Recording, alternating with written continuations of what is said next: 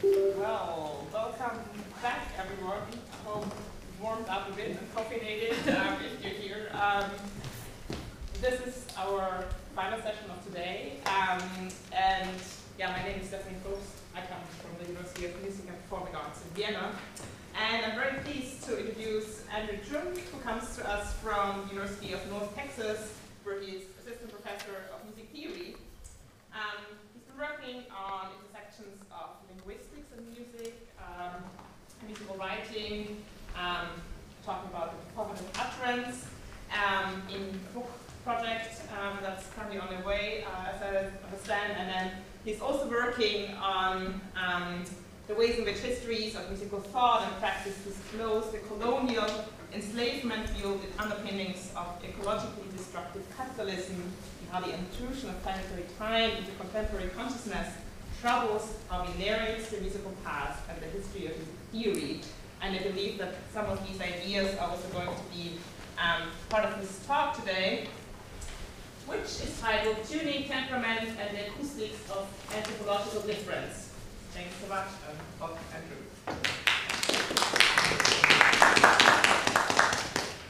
Okay, thank you so much, everybody. I'd like to just thank the organizers and the audience for being here.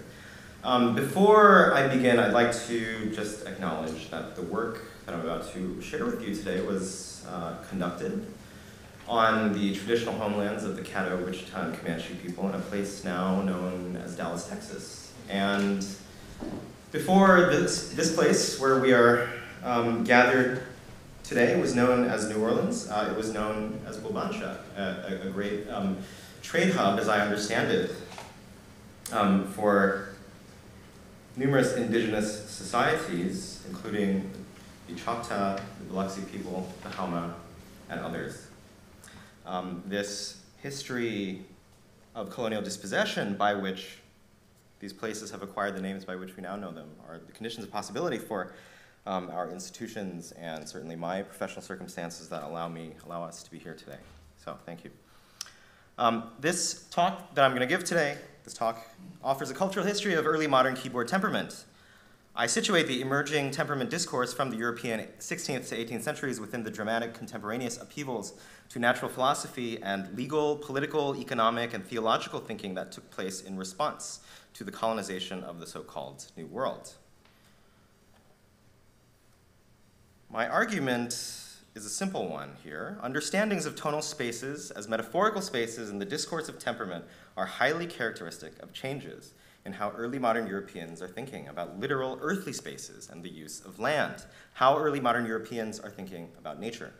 And in turn, these conceptions of land and physical territory were shaped intensively by the question of how to manage, utilize, and profit from overseas colonies, their wildernesses, their natural splendor, and their indigenous inhabitants who were thought to exist in the so-called state of nature. Now, the first written murmurings about temperament come at the end of the 15th century, as when Francinus Gefurius, in his 1496 Practica Musicae, tossed off a remark about how organists subject perfect fifths to, quote, a diminution by a very small and hidden and somewhat uncertain quantity, which they call participatio. In the following century, from Pietro Aron to Zarlino and onwards, the edifice of the discourse on tuning gains a new wing in ever more precise and elaborate descriptions of various mean tone temperaments and later circulating well temperaments, the kinds of keyboard systems that supported works in all keys, like Bach's well-tempered clavier. Now, while the speculative writings about systems of consonances and their cosmic significances use the monochord to look upward and gain insight into the cosmic logics that exercise their power over the sublunary world, keyboard temperament and tuning applies its numerical and calculative rationalities to describe, control, and manipulate the earthly materialities of sounding instruments like the organ and clavichord, or Vicentino's microtonal archicembalo. As keyboard instruments began to compete with the monochord for theoretical dignity, we witness a music theoretical expression of what the historian Peter Harrison describes as the heavenward gaze of earlier rational endeavor getting increasingly turned in early modernity, turned outward over and onto the physical and natural world. The earliest widely systematically described temperaments were called mean tone temperaments, such as quarter comma mean tone, one of the most common and long-lived schemes.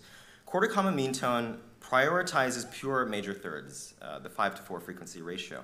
In principle, mean tone is a very simple system. One tunes pure major thirds with the result that the 4 perfect fifths that span a major third on the circle of fifths, for instance, between E flat to G natural, have to be reduced slightly. This final, what results are 8 pure major thirds, and here on the circle of fifths diagram, they're represented by these straight dotted lines. 8 pure major thirds and 11 tempered fifths. The final perfect fifth goes across the circle of fifths and harmonic seam, so it is no fifth at all. It is a diminished sixth. This interval, often between G sharp and E flat, is howlingly dissonant, profuse with acoustic beating.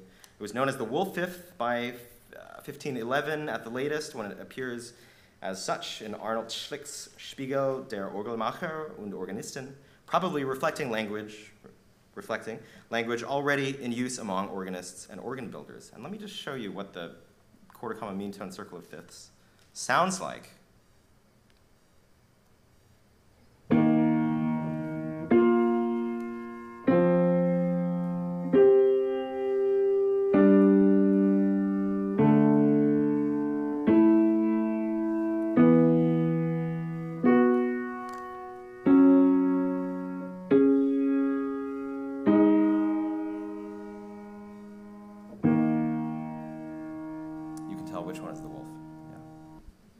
So, in much of the music theoretical writing that describes mean tone temperaments, the term wolf is usually just treated as a technical term for a certain ersatz fifth within the temperament. Some theorists, however, take the opportunity to develop at length this animal metaphor. For instance, in his remarks on tuning and temperament, Michael Pretorius, in his Syntagma Musicum of 1619, designates as wolf any profusely beating interval, such as the mean tone wolf fifth, but also augmented seconds or tritones. And he does not mince words in his evaluative judgments. He writes, quote, "The best thing is to leave the wolf howling in the wood where he belongs and not let him disturb our harmonious concords," end quote. Praetorius figures acoustic beating and discord in terms of a nuisance animality meant to be banished, managed, quelled, and quarantined. He contrasts the wolf fifth to the cultivated, civilized, well-harmonized space of concord. Now, the wolf, specifically as a figuration of spiritual threats and adversaries, appears throughout Old Testament and New Testament scriptures, and the sections devoted to wolves in medieval bestiaries invariably write about the animal as an allegory for the devil. The 13th century Aberdeen bestiary, for instance, tells its readers that, quote, "The fact that the wolf cannot turn his neck without turning the whole of his body signifies that the devil never turns toward the direction of penitence," end quote. It asks, For what do we mean by the wolf, if not the devil? Now, in contrast, Edward Topsell's 1607 bestiary, The History of Four-Footed Beasts, cites these sorts of older understandings and even passes on the dubious remark about wolves not being able to turn their necks. The Aberdeen bestiary's discussion of wolves is mainly directed towards what the wolf teaches about Satan and one's spiritual conduct. What's new in Topsell's bestiary is its lengthy disquisition about why to be wary of literal wolves, the dangers they pose to people and livestock, and how to exterminate them. Topsell writes that, quote, "Men have been forced to invent and find out many devices for the destroying of wolves. It had been such a shameful misery to endure the tyranny of such spoiling beasts without laboring for resistance and revenge," end quote. Topsell documents various wolf traps, wolf hunting techniques, and methods of poisoning. So, the shift that takes place between these, the times in which these two bestiaries were written is characteristic of a broader shift in the meanings of nature, certainly across the beginning in the 16th and into the 18th centuries. The historian Peter Harrison argues that early modern thinkers began to see the literal earthly wilderness and their flora and fauna not as primarily sources of spiritual lessons, but as fallen spaces full of beasts that Christian man was duty-bound to occupy, improve, cultivate, and manage. Harrison points to Bishop Lancelot Andrews of the Church of England, who proclaimed that, quote, from the pulpit, "If we, quote, win a country where no habitation hath been, or which hath not been habitable, because of wild beasts, by chasing from thence the beasts, and by subduing that country it becometh our own." Andrews adds, "The last point of subjicite terram, the imperative to subdue the earth, is the employing, that is, the labor, that is, to labor, turmoil, to break it up, to harrow and plow it. This is for husbandry, to dung it and manure it for pastures, to make houses and buildings for the architect, to make gardens and enclosures for solace, end quote. So, endorsed from the pulpit, ideas like these were not just peculiar to the English context, they also appear in the legal and political writings of Spanish, Dutch, German, and French jurists. Peter Harrison summarizes, quote, "Working the earth and transforming the natural landscape were no longer simply a means to an end, but ends in themselves. A final incentive for this energetic engagement with the material world came with the linkage of the imperative have dominion to justifications of property ownership and colonization," end quote. So, Meantone's wolf is meant to be chased out of commonly used keys, extirpated and banished into a harmonically remote nether region of the circle of fifths. The wolf fifth and its bestial demonic connotations, as in Michael Pretorius' writings, took place within an intellectual context that increasingly understood physical spaces and their animal elements in terms of emerging notions of political rights and theologically sanctioned duties to cultivate and maximally utilize the terrain of the earth, the right and duty to subdue the earth by subduing its wildernesses and its unbidden beasts and threats. The metaphorical, imaginative language in discourses of tuning and temperament clarifies itself further in the 18th century. A pioneer of circulating well temperaments, Georg Andreas Sorge, with his Vorgemacht der musikalischen Komposition, invokes the wolf's demonic and bestial significations in a colorful pronouncement of the outdatedness of quarter-comma mean-tone schemes by that time, wherein the wolf fifth is commonly located on the circle of fifths between G sharp and E flat. Sorge writes, quote, "On most old organs, A flat to E flat is tuned much too high, much too wide, beats much too rapidly. Unfortunately, that sounds like when the devil and his grandmother hold a concert with one another.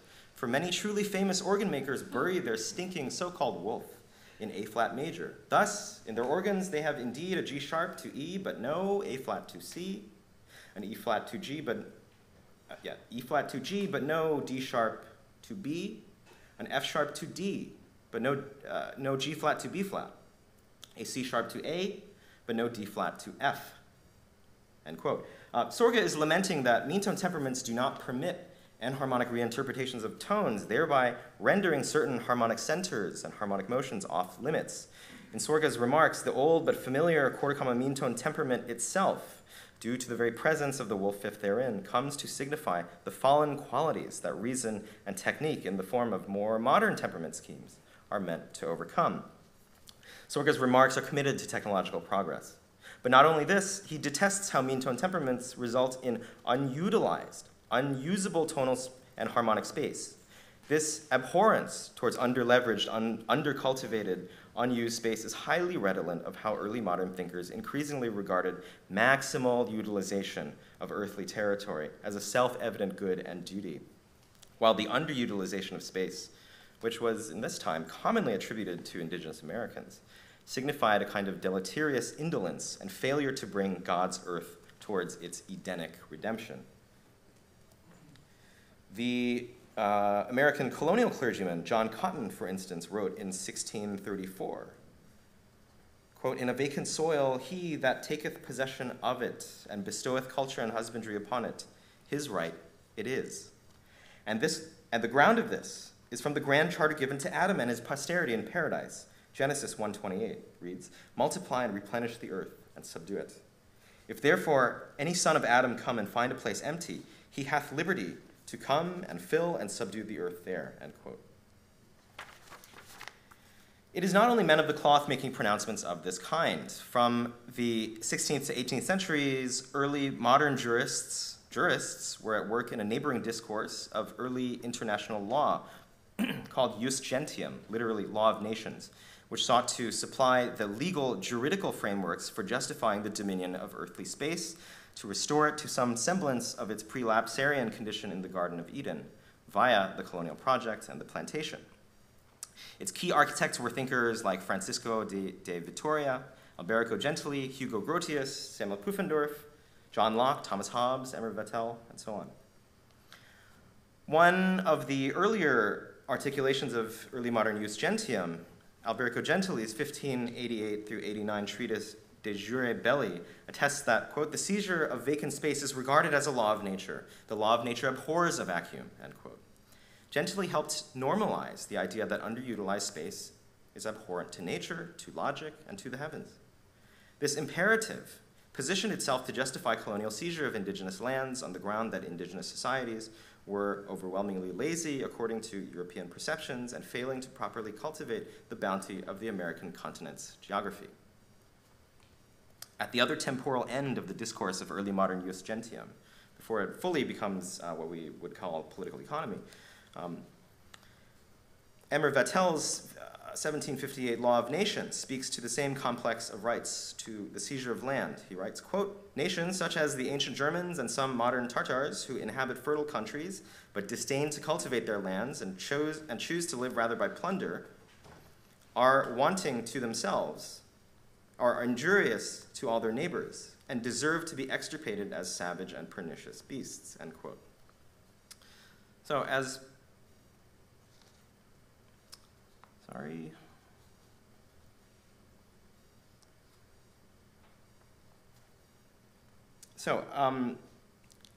let me continue. As Peter Harrison describes in this imaginary, quote, uncultivated land was clear evidence of indolent inhabitants. Numerous observers commented on the endemic idleness of the indigenous Americans, end quote.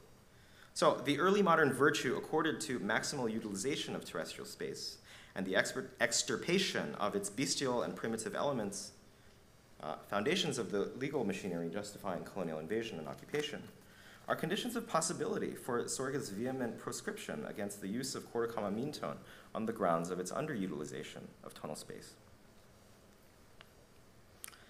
The construction of physical spaces of human dwelling and civilizational power acts as an explicit metaphor for temperament in Johann Georg Neidhardt's Sectio Canonis of 1724, 2 decades before Sorge. Neidhardt proposed 3 unequal temperaments with progressively smaller differences between good and bad major thirds, and an equal temperament. The most unequal temperament with the best thirds, but also, of course, the greatest distortions to uncommonly used keys, he designates as Wo ein Dorf, for a village. Closer to equal temperament was Wo eine kleine Stadt, for a town, or a small city. Yet closer to equal temperament was Wo eine große Stadt, for a large city, while equal temperament itself he designated as Vor den Hof, for the court. Presumably, Neidhardt thought that increasingly populated and urban settings would be home to increasingly chromatic repertoires, demanding circulating temperaments, while more rustic settings with less harmonically adventurous musics would be better served by having sweeter major thirds, though fewer highly usable keys.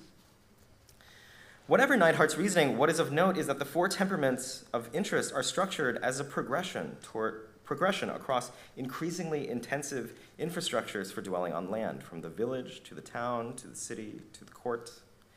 Neidhardt's temperaments were published in a time when Europeans considered it to be self-evidently obvious the divine favor belonged to building up and civilizing earthly spaces, according to European patterns of habitation and dwelling. Finally, the language of tuning, intervals, consonances, and harmony also supplied some of the vocabulary of colonial authors to render disparaging judgments of indigenous societies.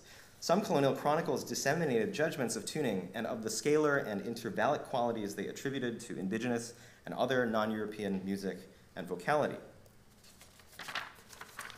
For one example, the late 17th and 18th centuries' most widely read and translated chronicler of the Mexican conquests, Antonio Solis y Ribadenera, appeals in one instance of musical description to a notion of indigenous music being mistuned. In his 1684 History of the Conquest of Mexico by the Spaniards, Solis describes indigenous Mexican funeral customs for high-status persons, in which members of the household of the deceased are slain so as to accompany into the afterlife the great one whom they served in this life. The 1724 First English edition reads, quote, they put to death some of their servants to accompany them, and it was a common thing for wives to celebrate the exequies, the funeral rites, of their husbands with their own death.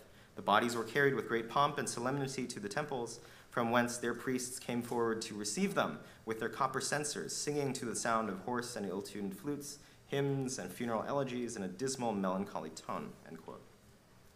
This remark concerning ill-tunedness arises from the passage's alarmed confrontation with Nahua, ethnically Central Mexican cosmologies. It is inextricably linked to Solis's broader portrayal of indigenous people as superstitious and gratuitously bloodthirsty. This judgment and others like it functioned among its audiences to characterize non-Europeans in terms of primitiveness, devilishness, and hence legitimacy as targets of extractivist colonization and its enslavement economies. But colonial ear witness to non-European societies also at times transmitted more favorable judgments of indigenous sound, with complex results that again articulate with the political, economic, and theological rationalities of 16th to 18th century Europe.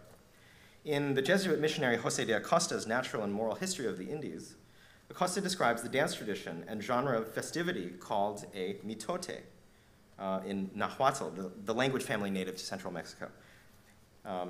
Acosta writes, quote, "This dance, or mitote, was commonly made in the courts of the temple and in those of the king's houses, which were more spacious. They did place in the midst of the court 2 instruments, one like to a drum, and the other like a barrel made of one piece and hollow within, which they set upon the form of a man, a beast, or upon a pillar. These 2 instruments were so well accorded together that they made a good harmony, and with these instruments they made many kinds of airs and songs. They did all sing and dance to the sound and measure of these instruments, with so goodly an order and an accord, both of their feet and voices, as it was a pleasant thing to behold," end quote. This image of behavioral and acoustic well-coordinatedness that Acosta describes was meant to bespeak civilized capabilities among the Nahua to behave as well-organized publics worthy of being assimilated into a harmonious colonial polity. As an early modern European missionary, Acosta was a member of projects of domination routed through more complex means than just gratuitous subjugation.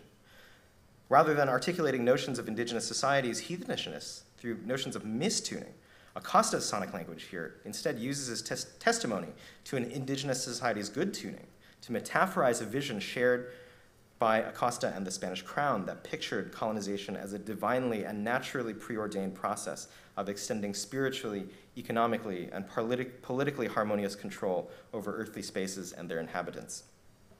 So, to conclude, as Phil Ewell has written, quote, "One of music theory's greatest feats is its ability to sever its own past from the present. If some historical aspect of a theory is unseemly or unsavory, we typically bury it and move on." And so I'd like to leave us with a reminder from Michel Rolfe-Trouillot's Silencing the Past, who says, quote, "We are never as steeped in history as when we pretend not to be. But if we stop pretending, we may gain an understanding of what we lose in false innocence. Naivete is often an excuse for those who exercise power. For those upon whom the power is exercised, naivety is always a mistake." Thank you.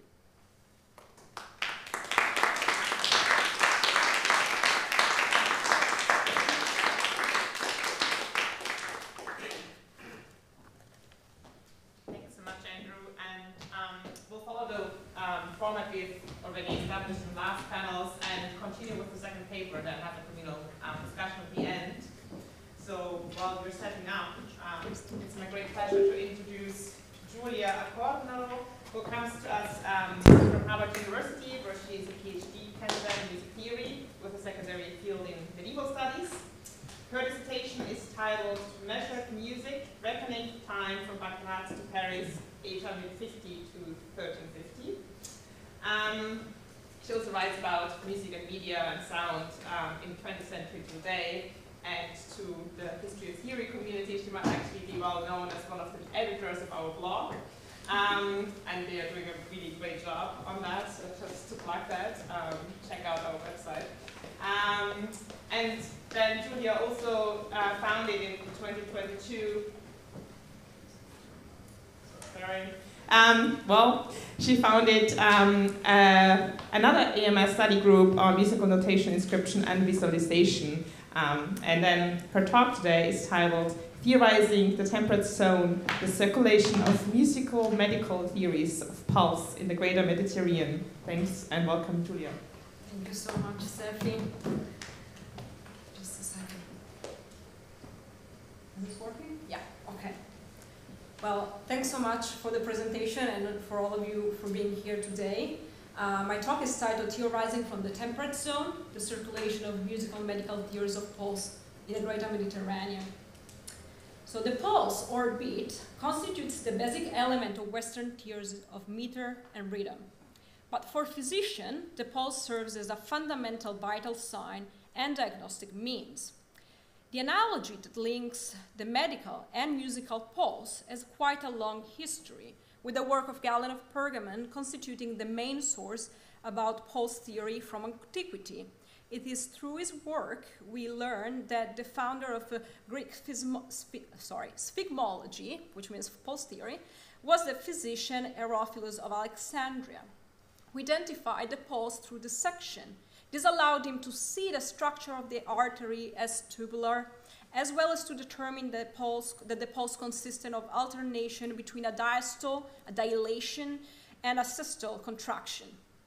Galen would ultimately devote the 6 books to observation about the functioning of the pulse, here shown in the Latin titles.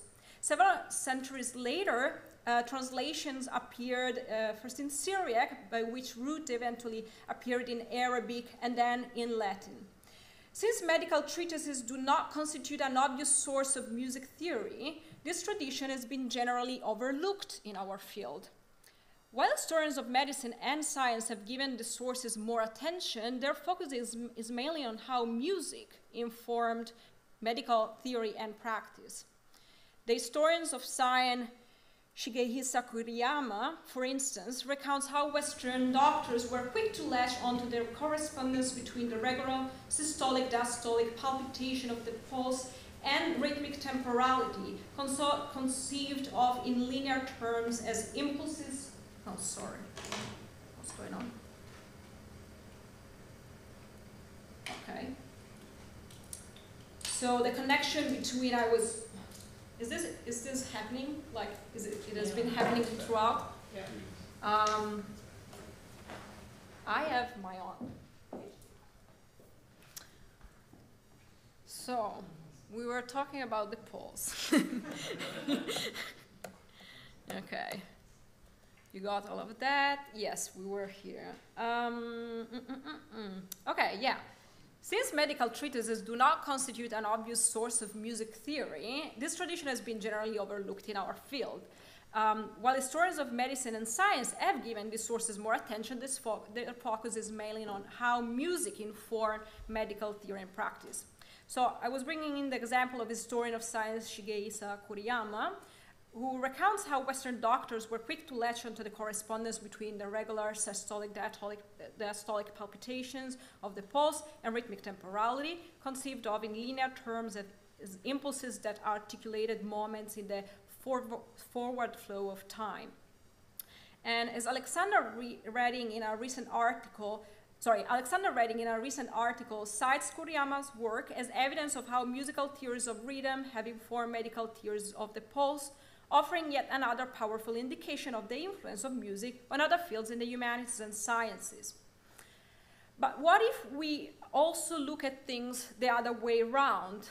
That is, how did this physiological and anatomical understanding of the pulse shape the ways in which people thought about musical temporality in the greater Mediterranean? This paper emerges from one of my dissertation chapters.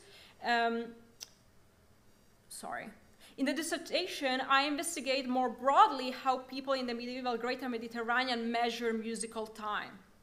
My perspective is informed by historical anthropology and media theory in particular, as I understand knowledge, and in this very case, the knowledge of musical time, as something distinguished and configured in the very course of what paleontologist André Leroy-Gourand described as a process of exteriorization. Cognitive processes through which ideas are conceptualized, in other words, are configured through the inscription, mental or actual, of these ideas onto the surfaces of the bodies in the world around us. How is musical time inscribed mentally or actually in the objects of the world around us, then is the question. It is through these forms of exteriorization that information about musical time is configured, reflected upon, and made transmissible. In other words, it is through exteriorization that they become knowable. My contention, then, is that it is through the anatomical structure through which the spirit moves, generating a pulsation, and in doing so making itself detectable, through the interface, the surface of the skin, the music temporality is apprehended not only throughout antiquity, but also in the Middle Ages. In the first part of this, in the first part of this presentation, we zoom in, focusing on the pulsation of the spirit within the artery and unpacking the analogy of this motion as a musical motion in time. I will rely on one of the sources I've discovered in the course of my work, a remarkable unedited commentary in Judeo-Arabic of Ibn Sina's canon, which expands greatly on the musical medical analogy. This text I show sheds light on frameworks for understanding musical time that circulated throughout the greater Mediterranean before the emergence of measure notation, thus challenging any idea that Christianity and Islamic tradition developed independently, sealed off from each other.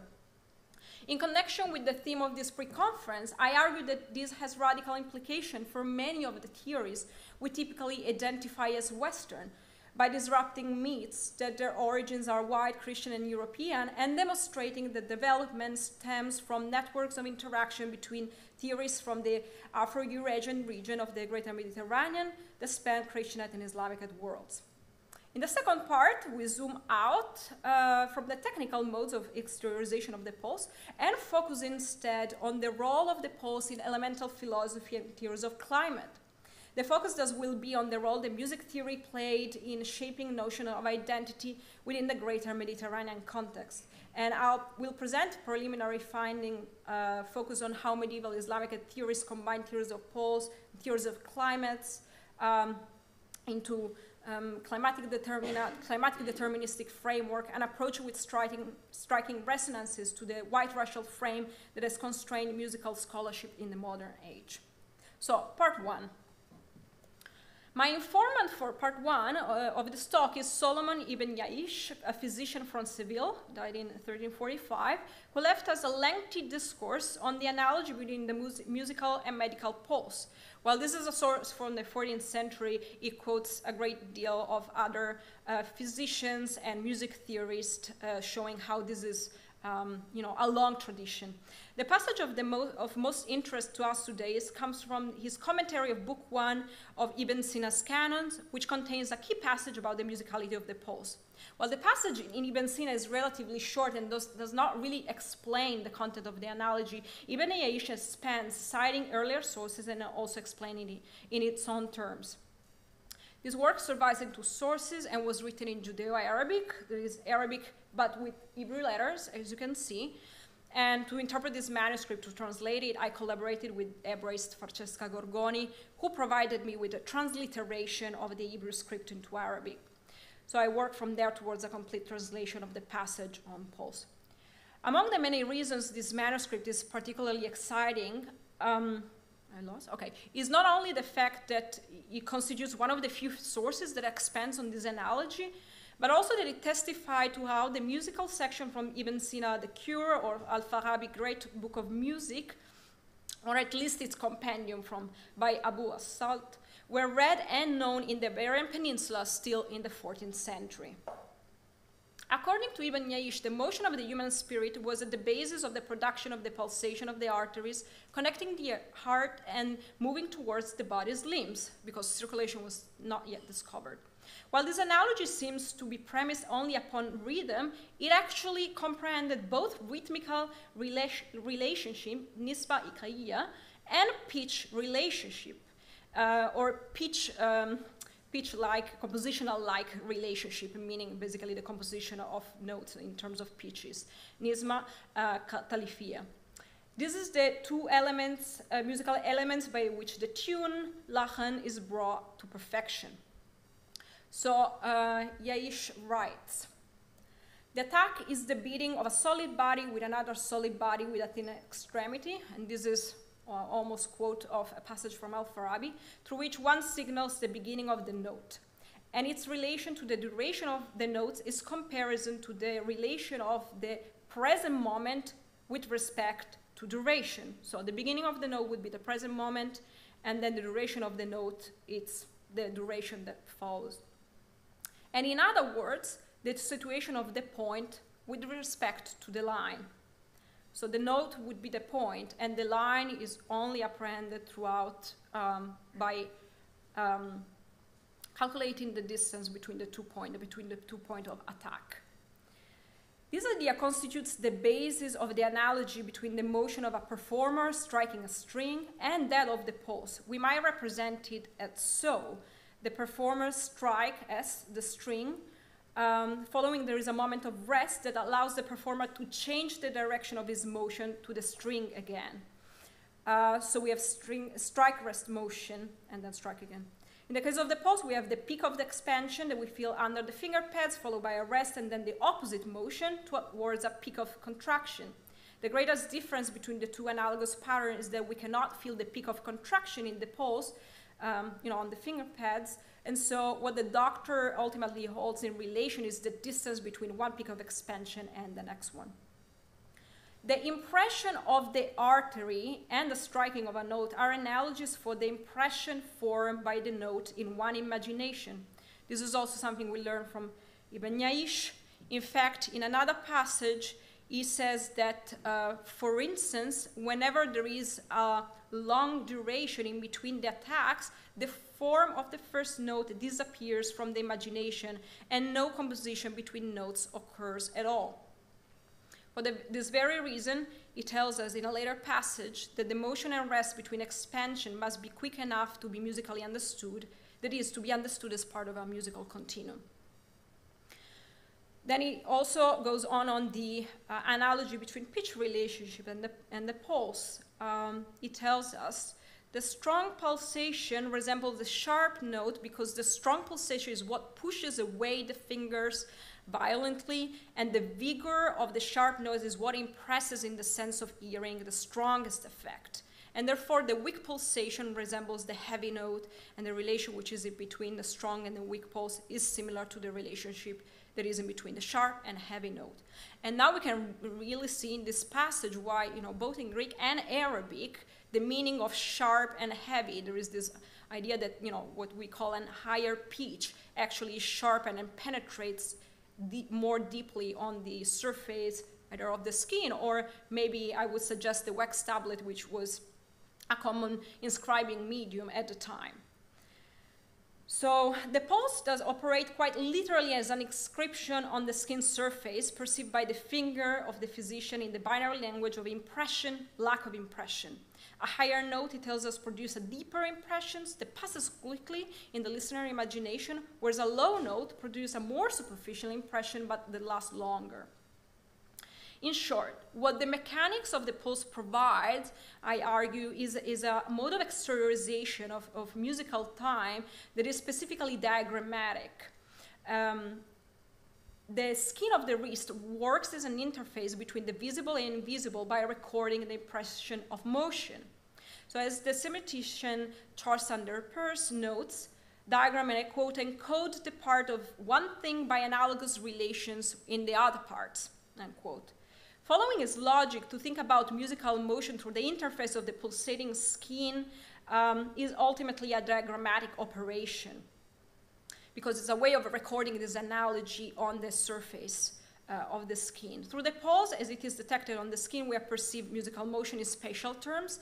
They are then mediated by touch and vision as the relationship between a point and a lack of point. The lack of point, then it's, let's say, further translated in geometrical terms by Ibn Yaish that tells us that we should understand it as a line.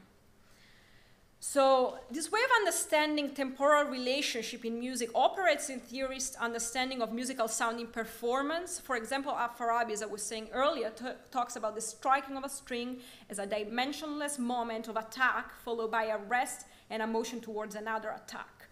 So, but it could also be recognized, I would suggest here, in this diagram from the Musica Enchiriadis, the anonymous 9th century treatise, often held up as the first to establish the rules of polyphony for Western art music. Well, the story we often tell is that the temporal dimension of sound is not really represented in notation before mensural notation. I would say that what we have seen in Ibn Yaish likely suggests the presence of a continuous music theoretical tradition that would allow for the diagrams such as these to also be read in a temporal sense, as the, we see basically the non-visible dot that would contain the line, so the extreme of the line, as this dimensionless space of the now, in which the soul is impressed by the form of the pitch and the syllable, followed by an intentional motion towards the next pitch. Today we think quite differently and would probably put it the other way around.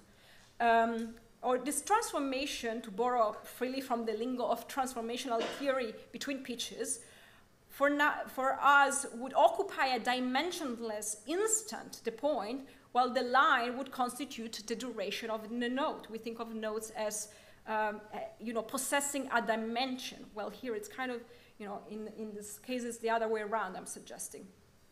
This leads me to the first point I want to make about music theory and identity. This cultural technique through which the note is reduced to a dimensionless point and duration is the line between notes is not the product solely of a Christianate or Islamic world, two spheres the historiography often holds or treats as separate, but instead emerges and engenders its own cultural space in which these two worlds coexist. That space is what I would call the Greater Mediterranean.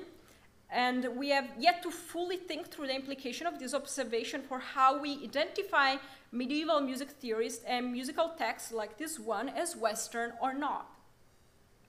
Part 2.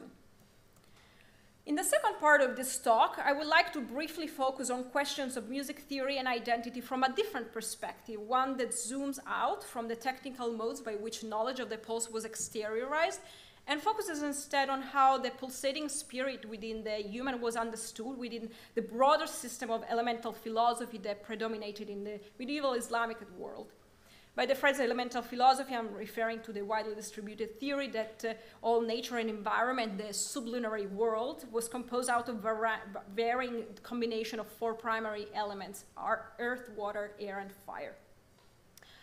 So according to medieval philosophy, the human pulse was carried by the blood and constituted by a mix of air and fire, and the rate of pulsation and mixture with inhaled air would ensure that the spirit was ignited or cooled down to an equitable point, ideally. The air individual breathed was, however, thought to be qualitatively different according to the latitude they lived. The atmosphere was different. To make sense of the effects of latitudes on the human body, philosophers divided the globe into either 5 or sometimes 7 zones, with a scorching zone in the middle around the equator, 2 frigid zones around the poles, and the 2 temperate zones here in green, as you can see in the middle. So given the importance placed on the type of air or atmosphere that people live into, the climatic characteristics of these zones were seen as determining factors in shaping ethnic and racial identities particular to each zone. The inhabitants of the temperate zone, which included the residents of the Greater Mediterranean, breathed temperate air and thus had more chances to be gifted with a temperate pulse.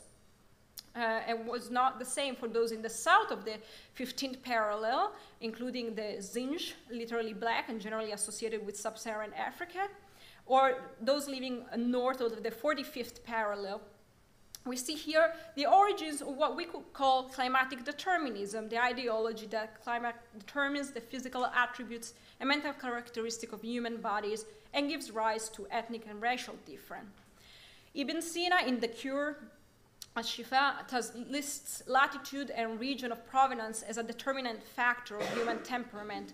That is the balance between the elements that compose each individual, although he actually says that those living in the equatorial climate were better suited than those in the temperate one, but that's kind of an exception to the rule, and he acknowledges that everyone else thinks differently. My question then is, given the entanglement between the medical pulse and climate, was climate also thought to have an impact on individual musicality? In other words, does the way in which people, individuals, understood and constructed climate also have an effect on discourses and practices in music theory? Did the self-consciousness of theorists in the Greater Mediterranean that they fell within the temperate zone shape the way in which they conceived who could be a music theorist, who could be musically, naturally? I'm still at the beginning of my research. This is the basis of one of my post-dissertation projects, but my preliminary answer is yes. The most explicit passage to this end, focused not on rhythm or pulse, but actually the ability to appreciate consonants, can be found in Al-Farabi's great book of music. This passage, Al-Farabi states that the musical consonances can be judged as natural if they satisfy one ear. However, explained that not every ear is the same. For the effects of latitude, specifically on people condition, natural or unnatural hearing. Abnormal hearing characterizes those south of the 15th parallel and north of the 45th, as he specifies. He also specified, the one of the south of the 15th parallel are the Jinns, the sub-Saharan Africans. The Arabs, however, who lived in the temperate areas, shared with the Romans and the Greeks, benefited from a climate that granted them an enhanced ability to perceive and comprehend music. Thus, according to Farabi, the lands within these latitudes were not only civilized and their population bonded in kinship, because the Arabs, they suggest, should read Greek music theory and learn Roman and Byzantine melodies, as they were simply different manifestation of the one and only natural music. In the work of another Islamic theorist of the 13th century, Al-Urmawi, there are also hints into how medieval theorists thought that one's temperament determined by the climate they lived in had an effect on their sense of musical time or pulse. In his dissertation, the musicologist Anas Rab highlights how for Al-Urmawi the order between rhythmic durations and cycles could be mastered only by those of a healthy temperament, and thus had the right pulse to be able to perceive the logic of musical rhythm. In short, some people had the background to acquire music theoretical abilities naturally or through intense work, but others could not have access to a musical understanding of this phenomena at all because of their natural temperament. They could benefit from music, actually, to try to adjust their temperament as much as possible, but they could not produce themselves music theoretical knowledge, which in an Aristotelian framework was, the beginning point of theorizing was experience. What we see then is the construction in the medieval era of an argument about who had the innate constitution to be a theorist and who did not. The resonance between this logic and the logic of the white racial frame that has shaped more recent music theoretical discourse, I believe, is telling. I want to conclude with a final question then, one that guides my future research. Just how ancient is the music theoretical tendency to identify who is fit to be a music theorist? What might the medieval past tell us about the situation we find ourselves in now, the present? Thank you.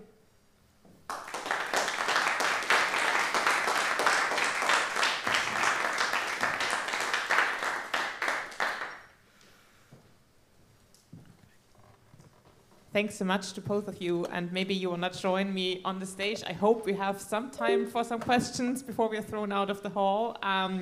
But since your papers resonate so nicely, do you want to have a seat with me? Yeah, it's time to, I guess, connect them and also just pose individual questions. And I also want to invite people online to put in comments. I will try my best to watch that space and read out comments that might come in from there, but maybe we start here. Any comments or questions for either one of the speakers? Yeah. Comment. It's lovely to see music theorizing flourishing in this frigid zone. Definitely. I wonder what that means about our pulse. Well, I have a question. No, please go on. Sorry, thank you. Thanks to both of you for really rich arguments. It's really a question for Andrew. The origins or the birth, I guess, of temperament, as you put it. I'm thinking of, I guess it's Bartolomé Ramis de Paria, a little bit earlier than Gafforio. He has this weird method of laying out the monochord that I think gets close to just intonation, if memory serves, but I don't think he talks about it. Does that count, I guess, is the question, as an early form or early demonstration of temperament? Sure. Where I would just go with that off the top of my head is that it was controversial because he was admitting intervals that weren't just based on pure major fifths and compounds of pure major fifths. So there's a kind of like system of like numbers that are like allowed or that are certain like exalted numerical relations, and some less dignified ones. So I guess like when you look at the history from Ramos de Perea and into the next century, like we see a shift in kind of the meaning of number during this time where this sort of orthodoxy in the history of theory where we say before, let's say 1500, or number had this very important speculative and cosmic significance, and then after 1600, number goes away, and instead we're theorizing about vibration and things like that. But that's I don't think this is really a very good way to tell that story. The meaning of number changes, where before these kinds of cosmic significances are very important and are responsible for the kind of disparagement of some of Ramos de Perea's, like for instance, his notion that the pure major third is admissible into the system. But the meaning of number here is changing from this domain of a kind of cosmic significance to a way of measuring and manipulating and describing the world. So yeah, certainly Ramos de Perea is also a member of this narrative of how the concept of number is changing. Yeah, Drew. This is still unformed, but it's a way to maybe link your papers. I mean, I was struck by the role that spatiality played in both, whether it be the barren spaces of an unequal temperament that may contain some vestiges of settler colonialism in some ways that you're framing, or the spatiality of both the movements within the body and then the way that bodies respond to the spaces in which they reside, which then the argument is that renders their own bodies and their own temporality either legible or illegible, or at least understandable or inexplicable. So I wonder, in some ways, maybe a space for the two of you to think about what the connections are between spatiality and identity within the kind of frames that you put it. I know it's a huge and big question, but it's more an invitation for you to just keep riffing on this.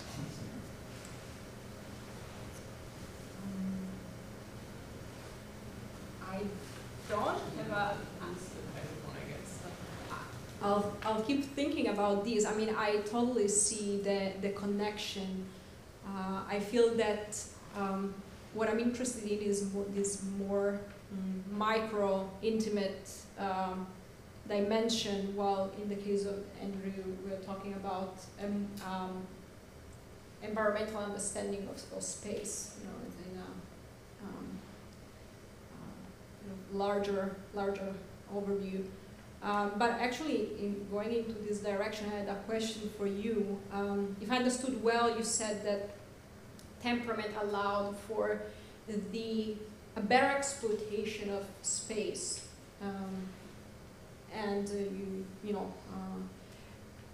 but then I was thinking about how in the moment, for example, in the space of the tone, that's the moment in which we think about it in equal temperament and it closes up, like you get the toroid, right? Then somehow you're reducing space, you're exploring, like somehow not having equal temperament allows you to explore an infinite space. So I was wondering what you were thinking about this. Oh, yeah, that's really interesting. I mean, what's popping into my head now that you've said this, is this on? Yes. Is the chapter in the Oxford Handbook of Critical Concepts in Music Theory, the chapter by Stefan Hamill and Brian Parkhurst, where they basically describe equal temperament as an economic decision by piano manufacturers. So I don't know. I mean, there's also something of this just like ruthless efficiency going on in equal temperament. equal temperament is a system where every key is like equally disfigured in this like horrible, you know, neoliberal analogy. Another answer to Professor Hicks's question is probably forthcoming in our panel on Saturday. Maybe. That's where I would go to look.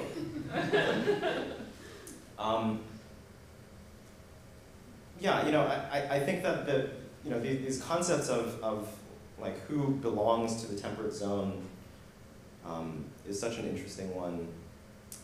You know, certainly in the period that I'm talking about, like British thinkers have this anxiety over the fact that the Islamic tradition would have said that they're members of the, you know, frigid, dull-witted people, and you know, the kind of cachet of signifying yourself as a member of some kind of concept of the temperate zone continues to be very important to people.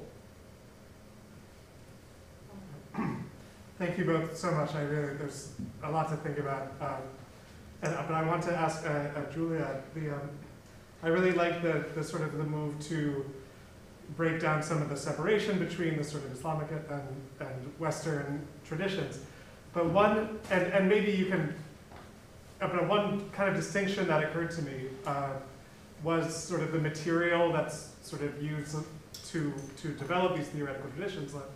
To like overly simplify, you could say one is based on an instrument, like strings and kind of tuning, and then one is based, you could say, on a vocal tradition, right, like the musica incuriatis. And that kind of, I wondered if that was not necessarily a hard and fast distinction, but one maybe worth developing, and even whether the breath is also a kind of a periodic kind of phenomenon, sort of like the pulse in some way. Yes, I've sorry. Yes, I do think there might be a point there in the sense that the instrumental tradition, if we think about, you know, a number of instruments of the Islamic tradition, they would produce very short envelopes, basically. So sounds that are more like attack. I think about the oud, you know, striking with the plectrum or percussions of various kind. And I think that kind of shapes, has a role in this understanding of, you know, pointillistic almost understanding of the note. While when you are able with the voice to sustain a note, I mean, that's a very different understanding of duration. There is a later treatises from the beginning of the 14th century from Cairo that actually kind of explicits that issue of the difference of what happens when you are using the plectrum on an oud or instead sustaining the voice, and how for example, notating a rhythmic cycle, one would have to keep adding a unit of duration, but that doesn't mean that there is a new sound. It's just a prolongation of the one before, because it would die very quickly otherwise. I'm still thinking through these, but yes, I think there's something there. Yeah. I am wrapping my mind about something that Andrew, you showed this graph about how the simpler people they profited from these more pure intervals, whereas if you were a more sophisticated person, more cultured, more developed, you perhaps equal temperament or more tempered scales were more appropriate. But Julia, you're talking about how as a being, as a natural person, it would predispose you to be more able to write music theory just from your basic being. And I'm just thinking about how these are contrasting ideas, and I don't know exactly. Yeah. So when you were just reminding us about this passage from Andrew's talks, I thought about, there is this passage from Aristophanes where he says that the diatonic genre is the first one that the human encounters, and then the chromatic would be, and then harmonic would be the last one. I mean, what that means to me is that there is a musical development, aesthetic, in terms really of like the development of your perception that has to happen to refine the way that you encounter the musical phenomenon. It's not a datum, it's not a given, actually.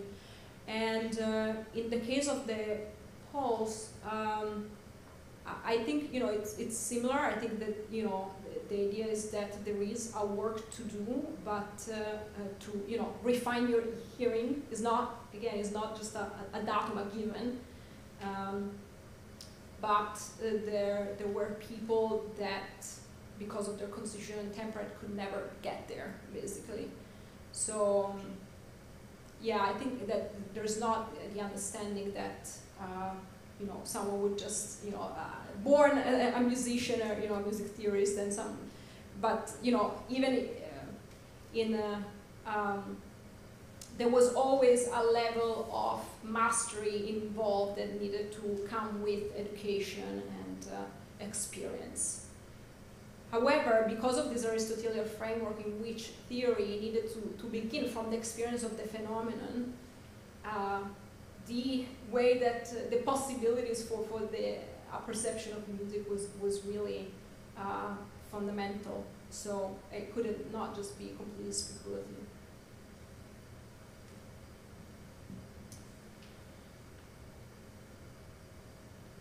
I think where I would go with this just very briefly is that I'm reminded in what Julia was saying and in respect to what I talked about of just these notions of a universe as being inherently hierarchically ordered, and of how self-evident this idea was, prior to modernity.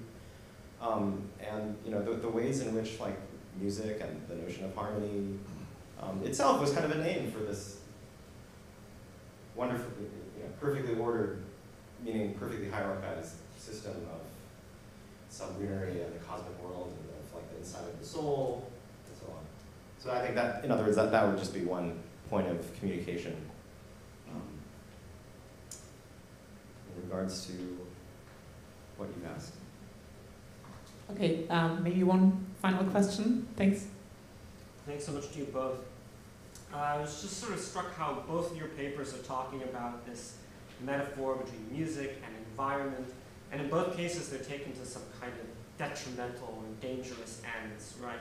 And so I was wondering now, in a time of eco-criticism, where there's a lot of optimism about what a consciousness of the environment or ecological consciousness, how that might enrich music studies, if there are any lessons in these histories for how we think about the relationship between environment and music today. Or maybe these are just two completely different ways of thinking about environment. Maybe things have changed so much. And I'm wondering if you think that there's any connection to be made or any lesson.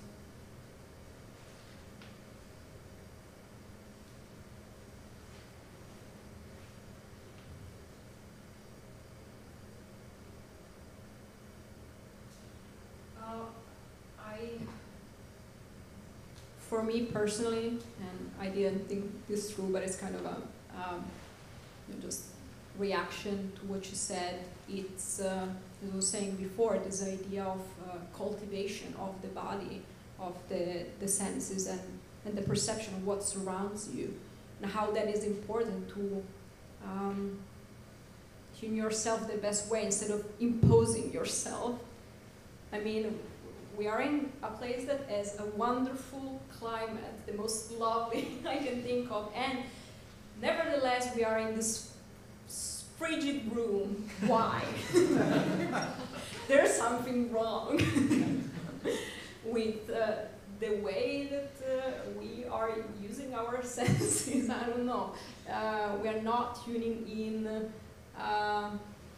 to the place. at all.